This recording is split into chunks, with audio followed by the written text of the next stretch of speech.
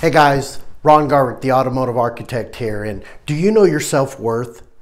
Know your worth. Know the difference between what you're getting and what you deserve.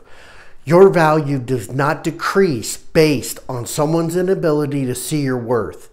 Your self-worth is determined by you and only you. You don't have to depend on someone else to tell you what you're worth. This is very important. There's so many people out there right now that don't know what their self-worth is. They don't see the value in what they're worth. And if you look at yourself every morning and look in the mirror, you are given another day. God's given you another day to do great things. And the only way you can do it is you. And only you can determine what your self-worth is.